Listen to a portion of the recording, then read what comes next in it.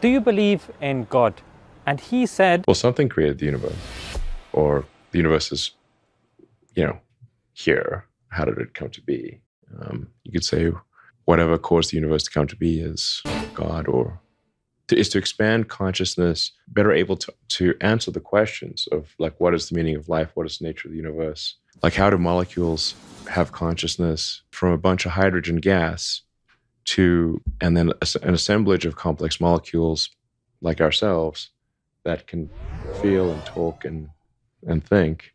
I mean, just if you leave hydrogen out long enough, it starts talking to itself, basically.